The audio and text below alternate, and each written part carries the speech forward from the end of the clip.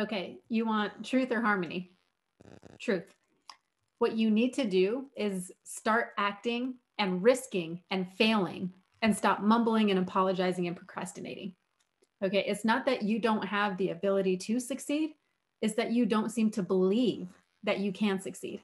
And that stops you from even trying, right? If you're an achiever like me, you are so keen to get everything right that you're terrified of getting anything wrong.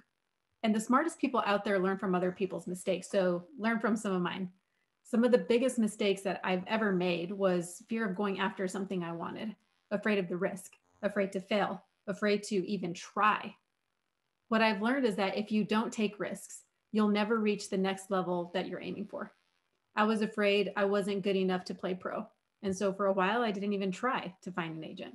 I was afraid that I wasn't good enough to coach at the Division I level. And so for a while, I didn't even put my name out there or expressed any interest. I was afraid of leaving college coaching in pursuit of running my own business, in pursuit of what I'm currently doing now.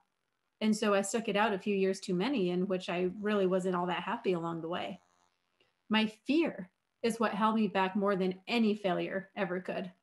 And sometimes we have a hard time recognizing ourselves and our own triumphs in the mirror. And so learn from my mistakes. Be okay with taking a risk. Be okay with failing because it's inevitable in those risks. And when you go and put yourself out there, and yeah, okay, you may fail, but what dreams are you going to catch along the way? If you fail to dream, if you fail to take a risk, you're going to stay stuck where you currently are. And how is that helping you move forward?